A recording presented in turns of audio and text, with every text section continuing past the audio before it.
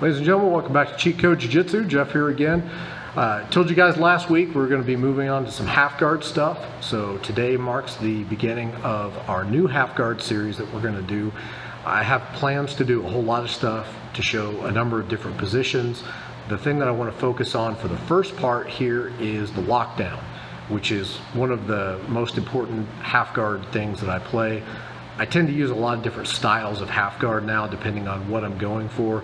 Play a lot of knee shield slash Z guard, traditional half guard, a number of different types of things. But the lockdown is the first thing that I started working. It's one of my favorite styles of half guard, and it's one of the most important to know no-gi because it offers you a significant amount of control over your opponent, over his posture, and your ability to grip fight. So I'm going to be doing a series eventually on passing, and a lot of my passing is focused on avoiding the lockdown, keeping him from being able to get me in the lockdown in the first place, or breaking out of the lockdown so I have a better opportunity to pass. No better way to understand why to do that than to show what the options are available from lockdown so you can sharpen up your lockdown game itself, and then also understand conceptually why it is that you don't want to be there when you're on top. So we'll work some entries, some concepts, things like that today, and then we're going to move on in some of our subsequent videos and show the sweeps and some of the other options that are available, so stay tuned.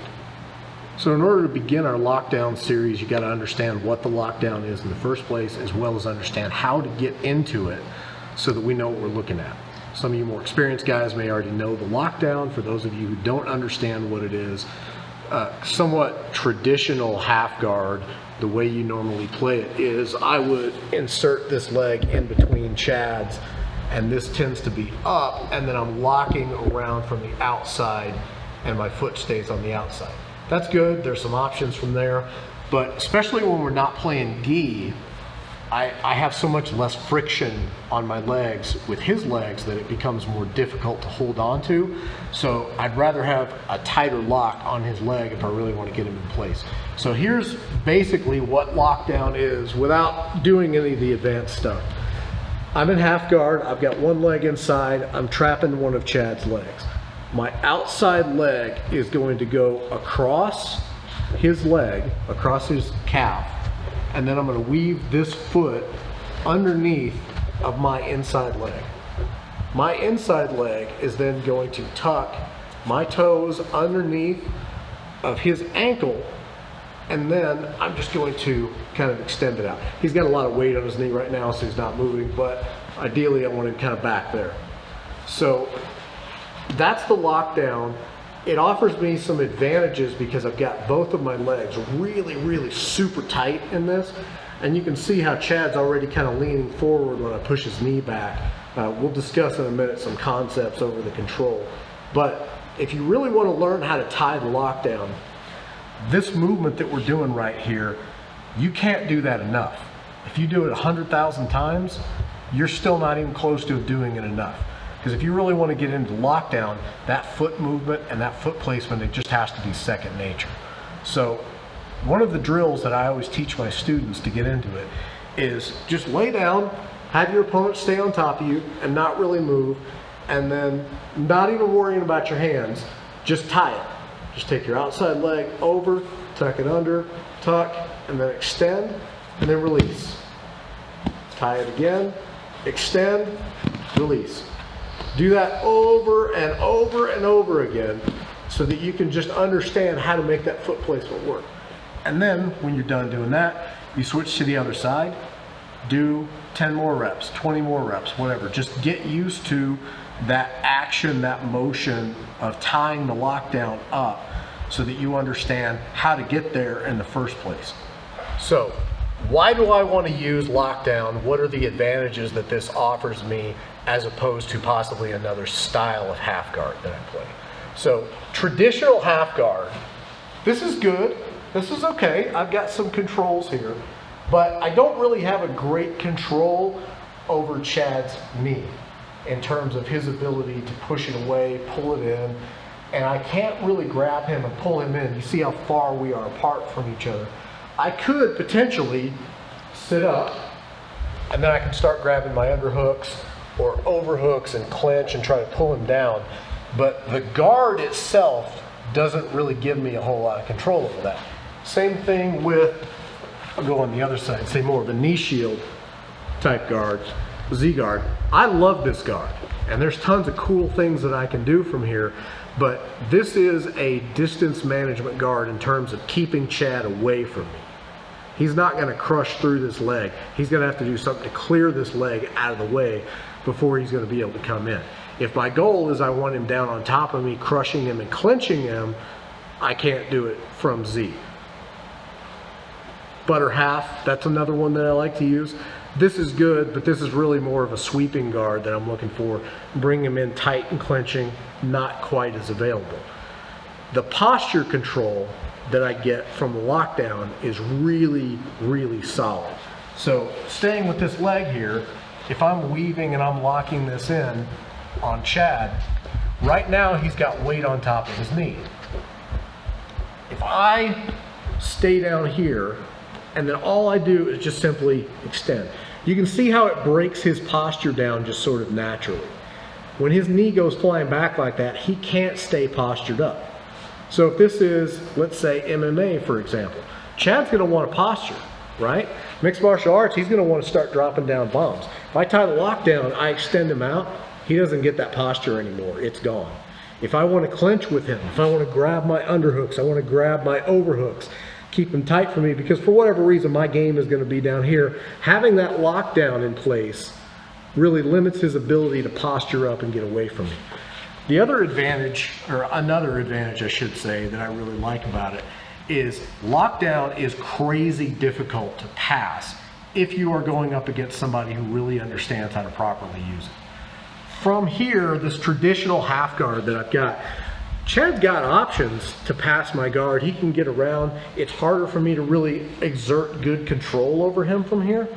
Once I weave this in and I start locking him down, anything that he wants to do, if he wants to do some kind of a guard pass, he's gonna have to get that foot out of there and free himself from this lockdown first before he's gonna get anywhere. I've got too much control over his leg at this point.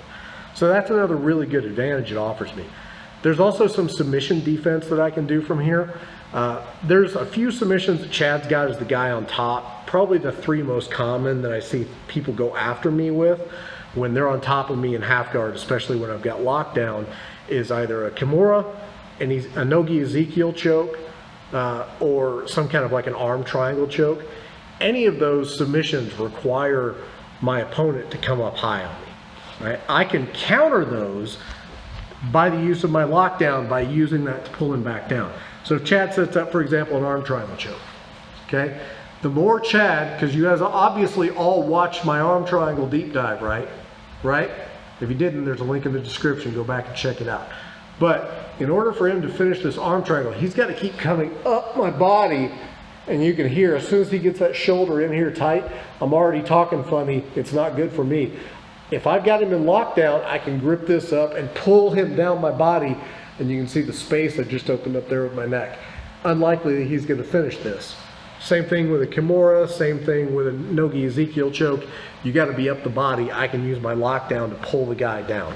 Now, word of warning that I have definitely figured out over the years, being a short guy myself, if you're a really short guy on the bottom and you got a really tall guy on top of you, don't just rely on your lockdown to get out of those submissions, because I still, to this day, get Kimura'd by people who are way taller than me in that position.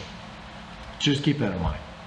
All right, so now let's talk about some concepts for holding and retaining the lockdown and how to apply it to make it work really well. So when I get in here in the lockdown, one of the first things that I try to talk to people about is foot placement.